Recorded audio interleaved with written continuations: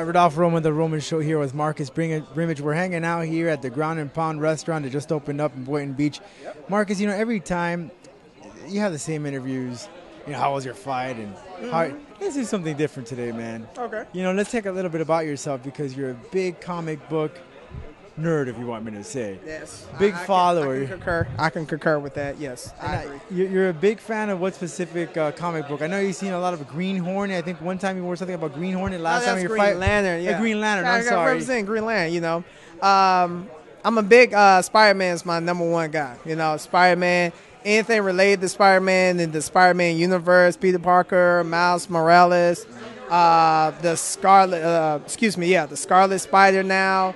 The Venom, I read the issues of Venom. I'm a big Spider-Man fan, so that's my main guy. And, Hulk is a close number 2, but no cigars. All about Spider-Man. So what did you think of the last Spider-Man, and what do you think of the new one with Jamie Foxx being playing what, Electro?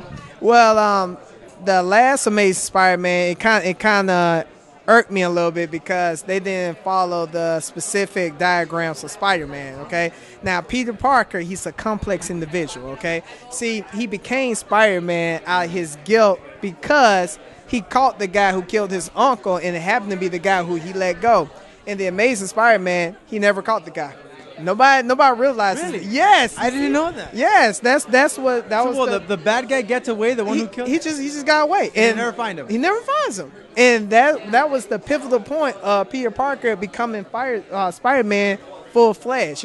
It's a sense of guilt that he carried around his whole entire life, never to let that happen again. Oh, look at that. It gave you information that we didn't, I personally didn't know about Spider-Man. That's pretty neat. Now, in your last fight, you came out with a Gambit thing. What did you come up with? You came up with something. Well, that's my power level scatter from Dragon Ball Z. Dragon Ball Z and Quentin Rampage Jackson are the reasons I got into MMA. Everybody knows that about Quentin Jackson, so I was just trying to pay my respects to Dragon Ball Z and saying thank you. I already said thank you to Quentin Jackson, so that's just me saying thank you to Dragon Ball Z. So what's going on with you, Marcus? You were overseas, and I got to call something out because I remember reading a tweet or something we were in Sweden, right? It was in Sweden where you were at? And I think it was around 10 o'clock, and you showed an image of some adult content you saw on TV. What happened out there? Dude, it was like 4 o'clock in the afternoon when I saw this. It was 10 where y'all was at, but it was like 4 o'clock in the afternoon when I was at. And I was flipping through a channel so I could stay in my hotel room because, during fights, I don't like to be out there. I like to stay and focus on my fight. So I just flipping the channel. I just saw 2 girls going there, and I was like, dude, it's 4 o'clock. What's this? It's like HBO don't even do it like that. So I was like, man, I had to take pictures of it and show everybody yo, Sweden, it's nice. The tea, man. Come on. You don't have to wait to Red Shoe Diaries at midnight. Anytime it's on. No Emmanuel stories, no real sex, none of that. It's just right there. So what's up with you, Marcus? How's this training going on? When are we going to see you in action again? Training's going well. Supposedly in August, but I'm switching up because I am dropping down to 135. And it sucks because, I got to weigh my food now. I got to have 4 ounces, no carbs at all. Everything's meat, vegetables, a whole bunch of fruit to keep my energy up. So it sucks, but, I'm going to be a different Chocolate Dunn. So I'm going to be so sexy, boy. Y'all just wait. So are you going to be more comfortable in this weight class, you think, or are you just going to give it a shot? Yes, because I was told that I was the shortest 145er in the UFC roster.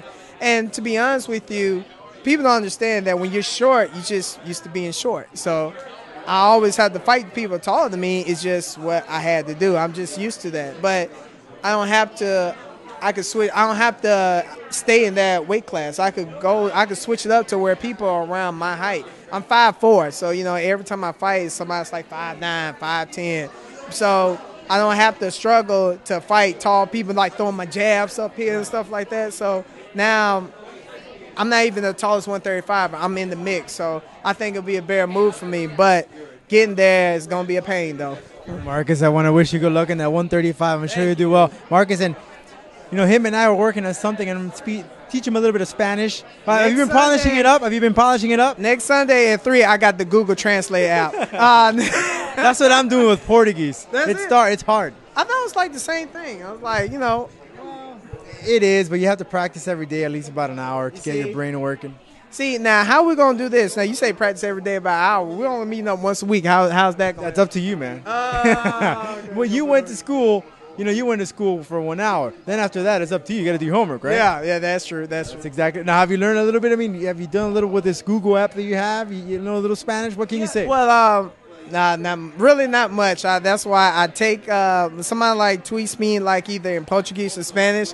I like highlight and I copy the whole content and then I paste it in Google Translate and then I like read like the interviews and stuff. So that's on the way. But I'm in South Florida now, so I need to diversify my buns and I need to learn a second language. And it helps your brain. It keeps it reduces, it prevents from you to getting Alzheimer's when you get older. It reduces the chances of getting Alzheimer's. Learning Spanish? Just making up stuff. No, any language, any particular language. I'm not saying just particular Spanish.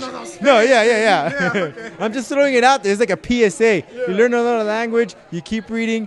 It prevents the chances of you getting Alzheimer's.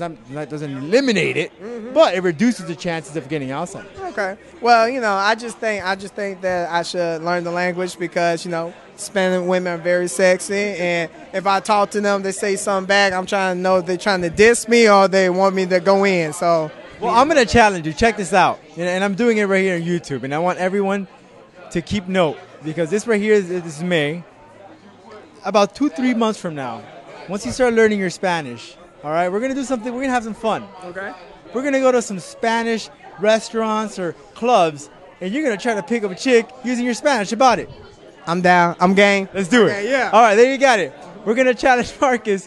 He's going to see if he can use what he has learned with me, see if he can pick up a chick. And if you do, then that's good, man. It worked. Good, yeah, right? It worked. And I'll be the new Mr. International, Since Sean Nicole retired, somebody got to hold the title of Mr. International. I'll pick it up. Marcus, we'll do it. Thanks so very much, Frank. Always a pleasure. Thank you.